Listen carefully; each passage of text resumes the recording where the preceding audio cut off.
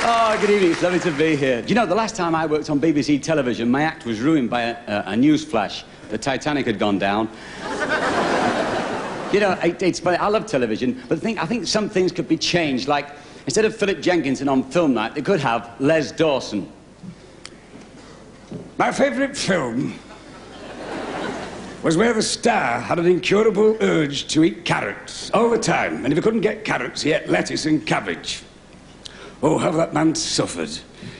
I remember that scene where he looked across the doctor's desk, nervously fumbling in his pocket for a carrot, the suggestion of a tear in his eye, and he said those immortal, heart-rendering words.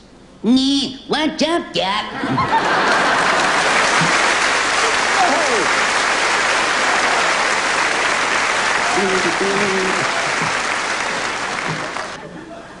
Hello, Sunbeams?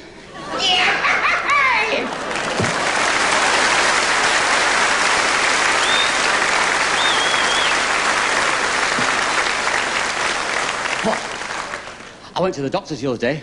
I was getting undressed. The doctor said, "How long have you been wearing the brassiere?" Hey! I said, "Ever since the wife found it in the car."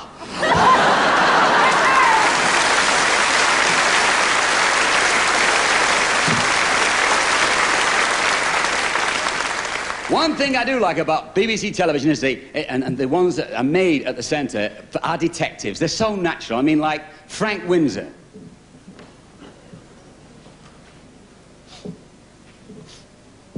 Good evening. My name's Watt. Detective Chief Superintendent Watt. I was called to a case at the post office tower last week. It seems that a Jewish fella and an Irish fella had jumped off the top. The Jewish fella crashed to the ground. The Irish fella got lost.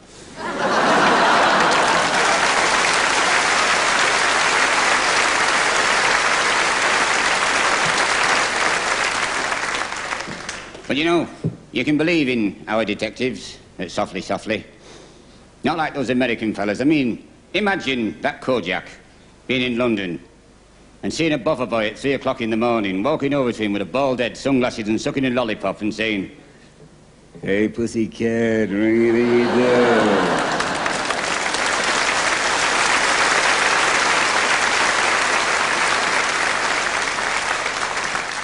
What's the cockatoo? I arrest you.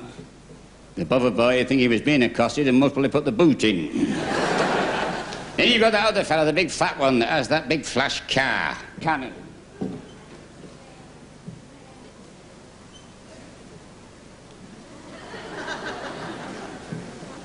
My name's Cannon.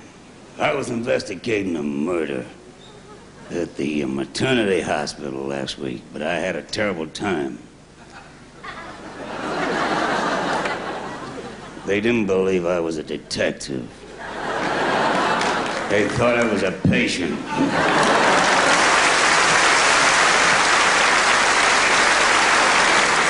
But the thing about being an impressionist, if you sing a song and nobody likes it, you can always put the blame on somebody else. So right now, I'm going to put the blame on Johnny Cash, Frank Sinatra, and Rex Harrison. Come on in here, come on in here, Alexander's Ragtime Band. Come on in here, come on in here, it's the best band in the land. They can play a bugle chord like you never heard before. It's so natural that you want to go to war. That's just the bestest band what am. My honey lamb, come on along, come on along. I want to take you by the hand, ring-a-ding, to the man, the mighty man, who is the leader of the band. And if you want to hear that Swanee River